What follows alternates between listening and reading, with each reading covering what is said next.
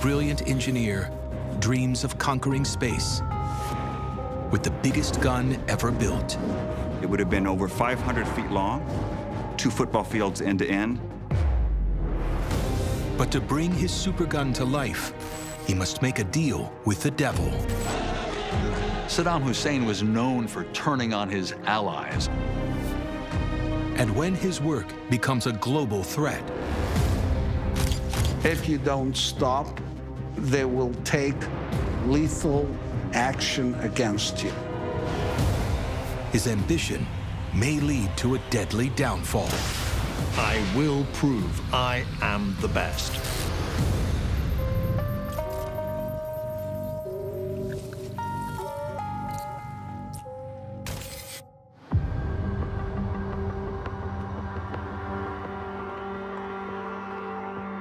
On the evening of March 22, 1990, world-renowned ballistics scientist Dr. Gerald Bull returns home to his apartment in Brussels, Belgium.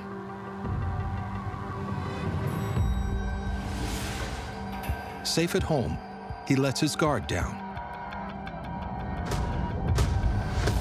which turns out to be his last mistake. He was walking in the corridor to his apartment when somebody stepped up behind him, fired a number of shots.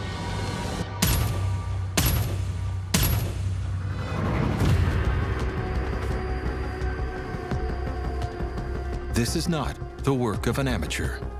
To guarantee a kill there, you do 2 bullets to the head. Then when check his pulse to see if he was dead, and he was. He was killed instantly. Belgian police rush to the scene. It's immediately clear that robbery isn't the motive. $20,000 that was on his body was left untouched. No traces were left, no fingerprints were left. The money and the lack of physical evidence point to just one conclusion: assassination. It was a professional job. I was told that he had been shot, and there's no words to describe that. Bull's son, Michel, must break the news to his siblings and mom. That was the really, really hard part, telling the rest of my family, my mom specifically. It was probably the most horrendous thing I've done in my life. Bull's death sends shockwaves through the intelligence community. For the last 2 years, he's been under surveillance by agencies from around the world, gathering intel on his top-secret, highly dangerous project. There was a major investigation across Europe and the United States. It involved CIA, MI6, French intelligence, Spanish intelligence. It was a major coordinated effort. Bull has been working on a weapon capable of mass destruction. And his death sends intelligence agencies scrambling to find its location. After a frantic 2-week search, there's a breakthrough some 500 miles away in Teesport, England. Customs officers seize 8 huge steel tubes. According to the shipping manifest, they're pipes for the petroleum industry. But these are no ordinary oil pipes. The segments were of such tight tolerances that it couldn't have been for a petrochemical project. Their discovery is the missing piece to a diabolical puzzle. Bull has been secretly manufacturing components for his weapon in a network of locations across Europe. The parts are to be assembled into an intercontinental cannon of unprecedented power. A supergun, nicknamed Big Babylon. The Babylon gun would have weighed about 2,000 tons. It would have been over 500 feet long. It's 2 football fields end to end, and it would have been 40 inches, more than a yard in diameter. It's completely radical. There's never been any gun even remotely similar to this ever built. This would have fired a projectile on the order of 500 pounds, the largest artillery projectile ever fired. The most disturbing discovery is where these parts are headed: Iraq and its brutal dictator, Saddam Hussein. Finding the barrel sections before they are shipped has snatched the world's biggest gun out of his hands. There was a major investigation taking place across Europe and the United States into how Iraq was getting the materials for the supergun. That resulted in the exposure of the whole network, in fact. But the mystery of Gerald Bull's assassination remains. Working on a supergun for an Iraqi dictator could place Bull on any number of hit lists. The Iranians could have been behind the assassination. It could have been China. Perhaps Saddam Hussein thought he could get along without Bull. They could have been ex-SAS people. He worked for an enemy of the State of Israel. There could be many people who would want him dead. Whoever killed Bull, one thing is certain. His science was directly linked to his death.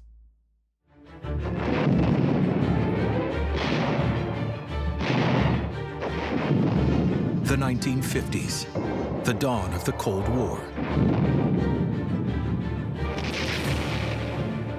It's also one of the most exciting periods in engineering history. Time to think and to try. And working right at the heart of this new frontier is young aerodynamicist Gerald Bull. He was an engineer, a problem solver, able to flip over an envelope and do a quick calculation that people on computers might spend months trying to solve. Soviet and Western scientists are locked in a race to outdo each other, fighting to be at the cutting edge of supersonics, missile technology, and space. Problems of supersonic flight, re-entering the Earth's atmosphere, these were the most pressing problems for the Cold War and the nascent space age. You know, these things were do or die, you know. Born in Canada, Bull is working for the country's armament and research establishment on Project Velvet Glove, a supersonic missile designed to bring down enemy aircraft. Seen here, being typically hands-on, Bull gains a reputation for his unique approach to problem solving. In many respects, Bull was the original MacGyver. He was able to take things that other people had seen as straightforward science, straightforward technology, spin it in different ways and come up with a different solution, a radically different solution. For Bull, it's the beginning of a lifelong love affair with guns and how they might be used for scientific research. His expertise becomes crucial in 1957 when the Soviet Union takes the lead in the space race, launching a satellite into Earth's orbit, Sputnik. One of the great scientific feats of the age. America is falling behind. Whoever owns space could conquer the world.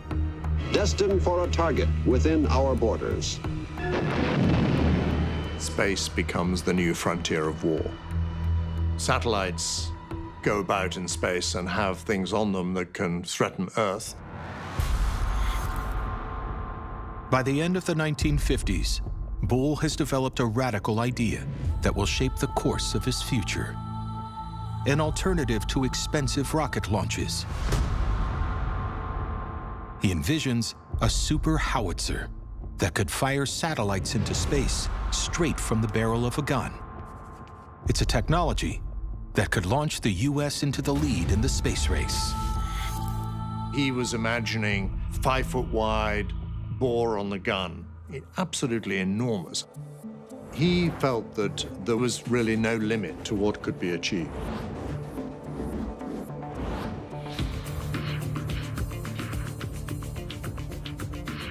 Gerald Bull dreams of the biggest gun the world has ever seen.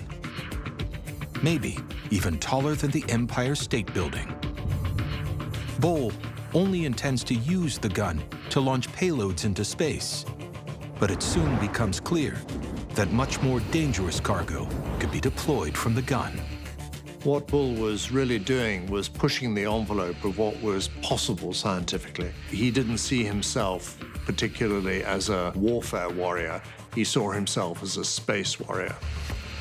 But that's not how everybody sees his work. It clearly had military objectives, a gigantic field artillery piece as its main mission.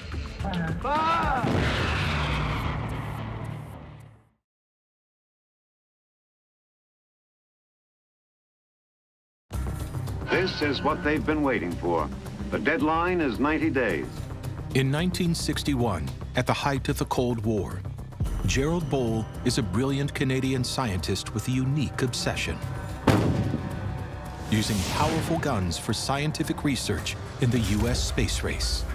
3, 2, 1, fire command. While the world fixates on the future, Bull draws inspiration from the past. Geschütze schwerer und schwerster Kaliber. An extreme-range howitzer developed by the Germans during World War I, known as the Paris gun. The Paris gun had a range about 10 times that of most other field guns. It was wider, it carried a huge explosive charge, and a large shell. It's an artillery innovation that has the Allies reeling when it shells Paris in 1918 from a range of 74 miles. At this stage of the war, it was very unexpected that artillery rounds would start exploding in the streets of Paris. It gives Bull an idea. If the Germans had been able to do a range of 74 miles, why couldn't he do a range of 2,000 miles? What about 5,000 miles? But unlike the German innovators, Bull isn't focusing on the military application of such a gun. He wants to launch a satellite into orbit.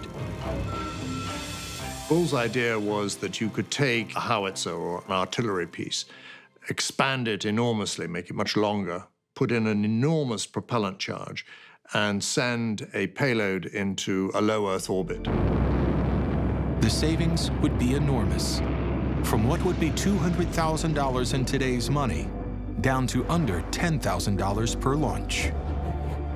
Up until that point, everyone's idea of launching satellites was simply to use a very large rocket. So Bull had a very unique concept. Here's a model of the Martlet space shell in Barbados. After much lobbying from Gerald Bull, in March of 1962, the United States and Canada's Departments of Defense joined forces to develop his supergun in a program called HARP, High Altitude Research Project. HARP was designed primarily for space research, the flight of missiles, the use of radar penetrating through the upper atmosphere, whether you could in fact use guns to fire projectiles into space. The U.S. Army donates 2 rundown 410mm Navy guns from 1922 and transports them to Barbados, where HARP is to be based. Now, Bull is able to focus on his greatest engineering challenge yet. He would need to use a lot of gunpowder to launch a heavy projectile, and if all that gunpowder went off at once, the reservoir or the breech of the gun would just explode. It's not just the gun that needs some rethinking, but the projectiles themselves. Projectiles that were launched under Project HARP would experience tens of thousands of times the normal acceleration you experience due to the Earth's gravity. So this would destroy a human being or any delicate instrument. True to form, Bull has a radically simple solution. Extend the length of the barrel. A long barrel has 2 advantages. It has a greater distance for acceleration, which reduces G-force on the projectile. You wanted to lower the load on the projectile but still reach a very high speed. So Bull welds his two barrels together to create a giant 135-foot-long howitzer. It's christened Betsy, the biggest gun in history, and Bull points it towards the sky. On January 20th, 1963, Betsy fires her first test. A wooden projectile that reaches nearly 2 miles into the sky. Dr. Bull, you've been working for this day for 2 years. How do you feel now? Well, we feel pretty good after that shot. But the following day is the real event, launching one of Bull's custom-designed projectiles. It reaches a height of 16 miles, and it's just the beginning. The projectiles that were launched under Project HARP looked more like rockets than they did military shells. Some of them had fins that were designed to deploy to keep them stable in flight. They were instrumented scientific payloads that could survive launch and actually send data back as they were flying out of the Earth's atmosphere. Bull knows he can launch a working satellite without damaging it. With each launch, Bull is racing farther into the ionosphere, passing milestones at breakneck pace. Bull's son, Michel, then 9 years old, remembers it well. The firings were so impressive because you would hear the countdown and then you'd see the flame. And a couple of seconds later, you would hear the bang, and then that's a second jolt. For the next 3 years, Bull relentlessly tests, refines, and redesigns his missiles. By November 18th, 1966, Bull's Martlet II projectile reaches 111 miles. But reaching space isn't enough. Bull wants to go 10 times farther and put rocket-assisted projectiles into orbit, all from the barrel of a gun. What Bull imagined was having a gun that instead of being 30 feet long was 300 feet long, or even 500 or even 1,500 feet long. But big ambitions come with big risks. And Bull's obsession is leading him to dangerous new territory. We were crossing a line because the supergun will always be seen as weaponry.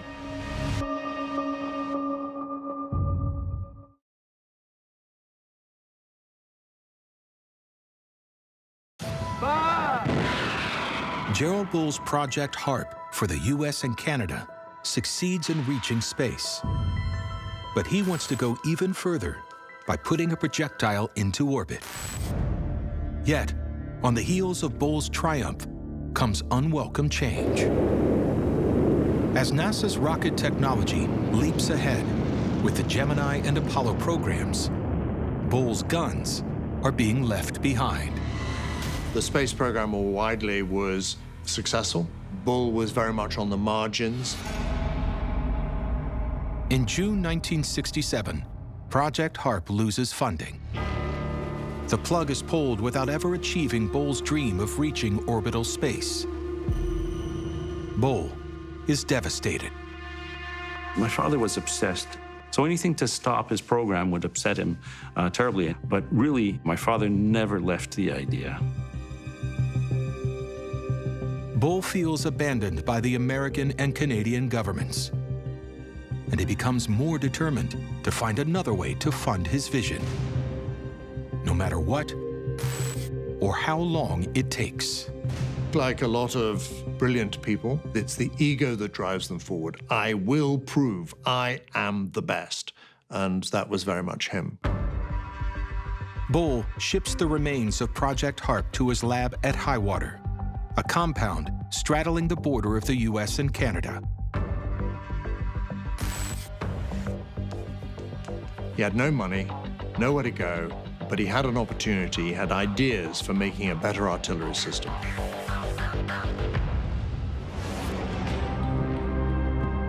But Bull must now look beyond North America for funding. He begins working with Iran, Taiwan, Vietnam, and Israel, eventually signing deals with over 30 countries, developing their military capabilities as an international Mr. Fix-It. He continued his research into artillery, and he was also a freelance artillery consultant. Money is flowing in from America's friends and enemies. And Bull sees an even better business opportunity, putting his expertise on long-barrel guns to work. He builds a formidable, mobile, long-range artillery gun named the GC-45. The GC-45 had a very long, very efficient gun barrel, and it had some unique ammunition which allowed it to fire to much longer ranges. In 1976, Bull finds an eager buyer, the South African military. They're fighting communism in Angola with America's covert support. But during the apartheid era, there's an international arms embargo against South Africa. Bull can't legally sell them his GC-45s. So he secretly sells them the blueprints and the shells to go with it.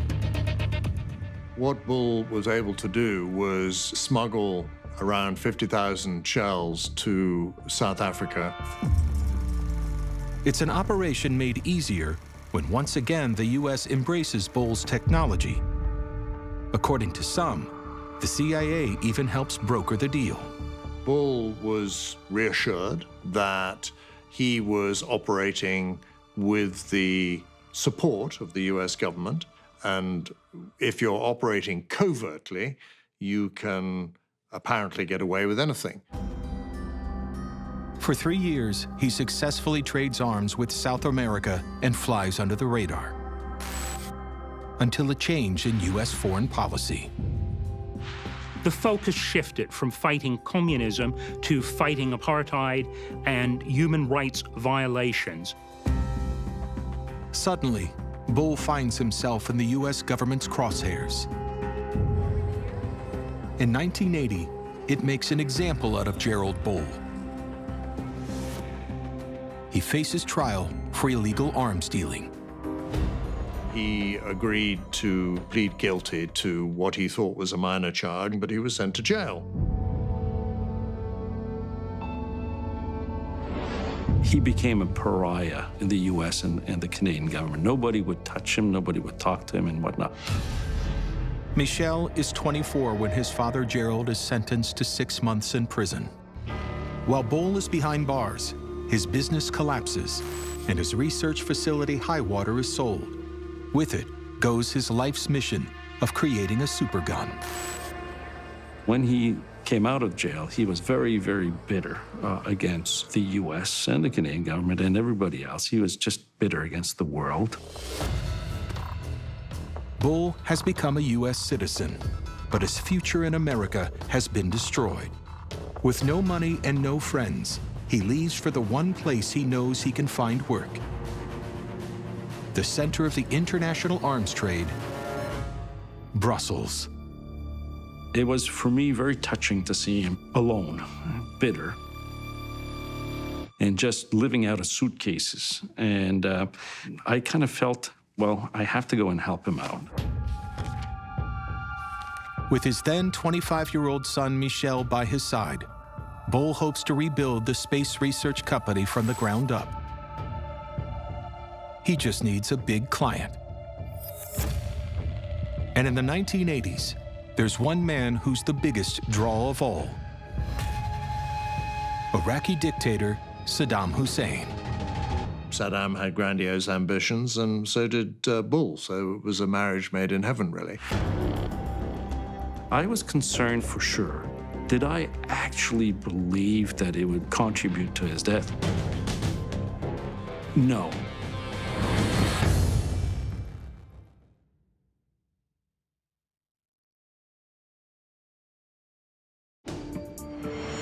Embittered with America after being sent to prison, in 1981, Gerald Bull moves to Brussels, Belgium, the center of international arms trading. His dream of building a supergun that can send a payload to space seems further away from him than ever. he desperately needs funding to rebuild his weapons company. He re-enters the arms trade with his son Michel by his side. Our first big contract in Europe was with China. It took a long while to negotiate. We would work 12 hours a day in the office, and that's what he did, 7 days a week for sure. In the few hours he has to himself, Bull fixates on his life's work. His super howitzer capable of launching payloads into orbit. So Bull always kept his dream of the space gun alive, and he would talk about it to anyone who would listen. In 1985, after years of living in exile, Bull is invited back to the Pentagon to pitch his space gun. He was still at that time bitter against the American government. And yet, being invited back to talk about his life work on Supergun was something very exciting for him. But the meeting does not go as planned for Bull. The U.S. again rejects his project. And again, it appears he will never achieve his dream of bringing the supergun to life. Until in December 1987, he finds support in an unlikely corner of the world: Iraq. The Iraqi government under Saddam Hussein was very interested in long-range artillery because they had been fighting a long war with Iran, and artillery was a central part of that conflict. But Iran and Iraq are subjected to an international arms ban during the conflict. No deals can be done with Saddam until the fighting is over. One of the things that I insisted on when I worked with my dad is it had to be legal. I did not want a repeat of the South African affair. They can't sell guns to Iraq, but it's a chance to use Bull's engineering expertise in a whole new area. They had huge development program. They had 11 dams slated to be built along the Tigris and the Euphrates, and we were going to be working in helping them in the engineering of all of that. The Iraqis also want to launch a civilian space program, a first for the Arab world, and that catches Gerald Bull's attention.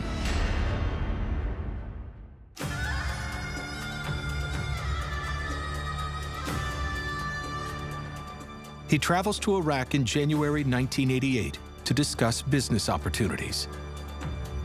He's treated like royalty and is joined by his son. My first visit to Iraq was quite eye-opening. Okay, we were extremely well received. They were very, very courteous to us. Clearly, the Iraqis held my dad in really, really high regards from a scientific perspective. Bull sees an irresistible opportunity.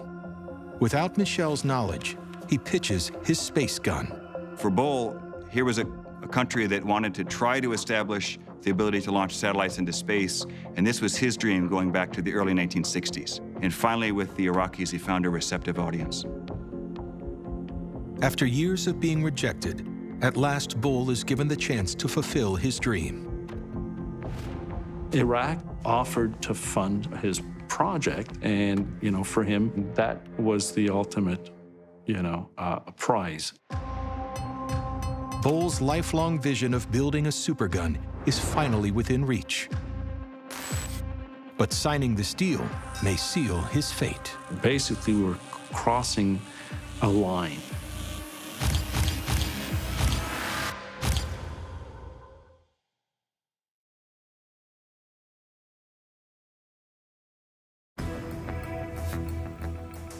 In 1988, after years of rejection, ballistics expert 60-year-old Dr. Gerald Bull is finally offered the chance to fulfill his life's dream. Developing an immense howitzer capable of launching payloads into orbit. Detailed here in this previously classified CIA paper. Its nickname, Project Babylon. Bull's idea for Project Babylon was to use a big gun as a reusable substitute for the first stage of a space rocket. The gun could be big and heavy, reliable, and if anything breaks, you just go out and fix it. After America turns its back on him, his obsession has led him to deal with the only man willing to fund his project, Iraqi dictator Saddam Hussein.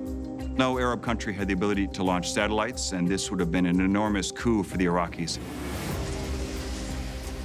With the end of the Iran-Iraq War in 1988, the arms ban against Iraq is lifted. But increasingly, the Western world sees Saddam Hussein as a brutal dictator. And Michel is concerned his father has gone too far. Why was I so adamant against it? Iraq had just come out of a very nasty war with Iran. It is a dictatorship, and so for a number of reasons, I felt that this was more prone to land us into problems. And eventually, I kind of said to my dad, well, I can't go on. I need to pull out. His own son walks away. But Bull's obsession is too great to be stopped. With a small team of trusted scientists, Bull sets up a new company and begins building the gun he's been dreaming of. The initial weapon to be developed was called Baby Babylon, and this had a caliber of 350 millimeters. The next stage would have been to develop 2 superguns with a caliber of 1,000 millimeters, and this would have been the largest artillery system ever built. He sets out to create a history-making 500-foot barrel. Bull will need to connect 26 sections of pipe together.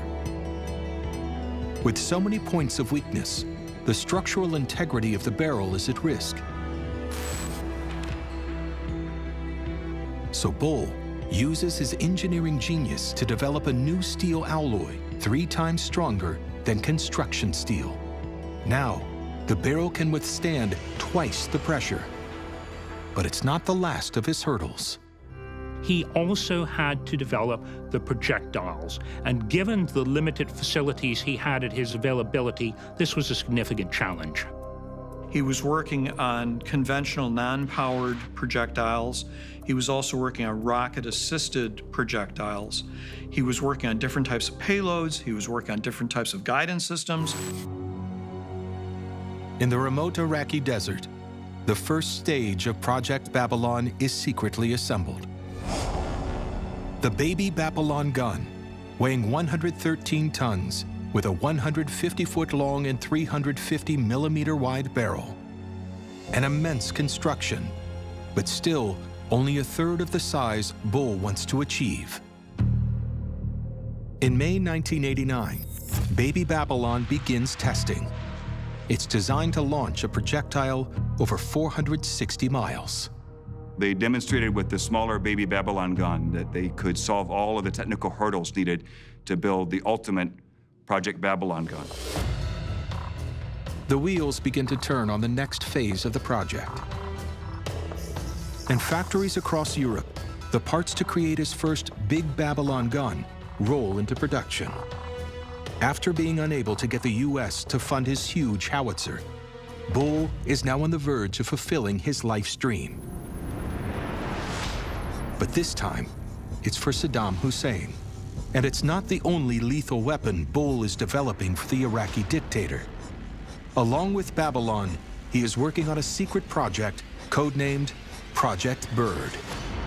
The Iraqis approached Bull about an idea to combine several Scud missiles together to make a multi-stage launch vehicle they said would be for launching satellites.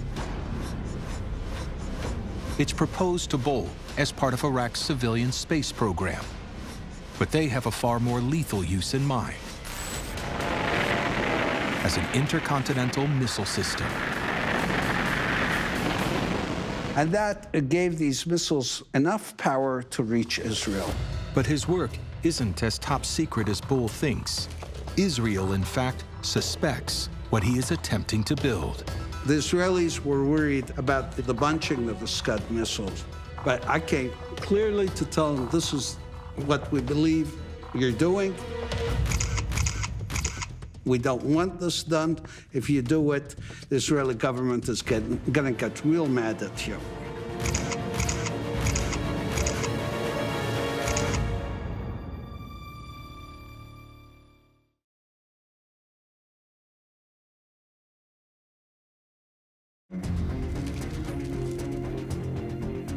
In March 1990, world-renowned artillery genius Dr. Gerald Bull is on the verge of building the biggest howitzer in history for Iraqi dictator Saddam Hussein.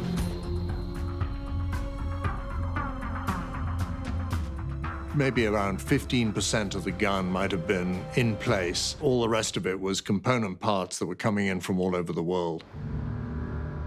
On March 22nd,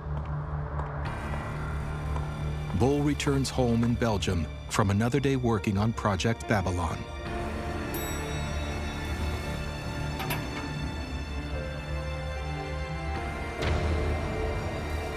When a mystery gunman approaches him outside his apartment and shoots and kills him. A bullet from behind means he never knows what hit him. He dies, believing his dream of building a supergun is finally becoming a reality. This is no random murder. This is a textbook assassination. A small caliber gun is used because it does two things. You don't hear it, and there's not a lot of splatter. But who ordered the hit? To this day, it's a whodunit that haunts those close to Bull. And the possibilities are endless. Bull is taking lucrative arms deals away from UK companies, leading to speculation that his competitors took him out. There was a CIA report that shows that it would be an assassination that was emanating from UK interest, not governmental, but UK companies. Bull has had many business partners. In an industry with a dark underbelly, perhaps a disgruntled client wants revenge. Even his current employer is under suspicion. Saddam Hussein was known for turning on his allies. Perhaps Saddam Hussein thought he could get along without Bull, eliminate Bull, and the secrets would never be told. But why kill him before Big Babylon and the Scud missile proposal are built? Iraq has no shortage of enemies. Could one of them be to blame? The Iranians would have had reason to be angry with Bull, who was now assisting their great rival Iraq to develop his artillery capabilities. It was just 2 years after the war between Iran and Iraq, and the Iranians were working on reconstructing their economy, rebuilding their military, learning lessons from the war, and I don't think they were in the business of going after one single scientist who was helping Saddam Hussein. For others, the manner in which Bull was killed points the blame at Israel's spy agency, the Mossad. The guy that shot him in the head shot him twice. That's the MO for the Mossad. He worked for an enemy of the State of Israel. He was trying to produce a lethal weapon that can be used against Israel. But it may not be the supergun that most worries the Israelis. The Israelis didn't believe that the supergun would work in any case. They weren't worried about that. Large guns are totally fixed. You can't move them. You can't hide them. They can be taken out like that. Twist of a finger, and that's it. But Bull's work on the Scud missile may have put him on Israel's radar and provided a motive to take him out. Former Israeli intelligence agent Ari Ben Menashe claims that in 1989, he's dispatched to Brussels to deliver a chilling warning to the weapons genius. I was working for the Israeli intelligence at the time. And I spoke to Bull and told him pretty openly that we knew everything that was going on. I told them the Israeli government, they're passing on a message to you. If you don't stop, they will take lethal action against you. I was very clear. I was told to be clear. Michel Bull is skeptical that his father ever received that warning. This is something that upsets me a lot because he was not a stupid man. He would have talked to us and said, we need to change something, we need to stop something or whatever. I don't think that he was ever warned. If the hit really is ordered by Israel, it's possible they aren't the only ones who know about Bull's work for Iraq. I think the Israelis killed Gerald Bull because they were afraid. But I would have thought that the Israelis would have had to take permission or at least notify Americans of the problem. And within hours of Bull's murder, the CIA hands the Belgian police a full dossier on him. The fact that they supplied information in such a short time makes us wonder as to whether or not there was a U.S. role in his assassination. Whether it be from just acknowledging and quote and unquote authorizing it or whatever. To this day, exactly who ordered Gerald Bull's death and why remains shrouded in mystery.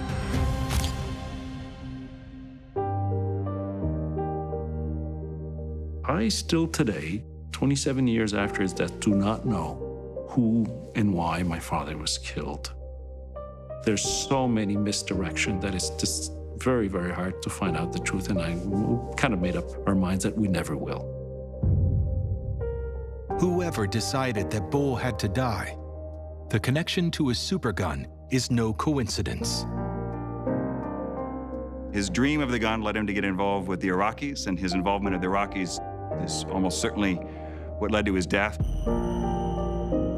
Gerald Bull dies at the age of 62 in the pursuit of his life's dream, brought down by his deadly obsession. It was a sad end to what could have been a pretty amazing life.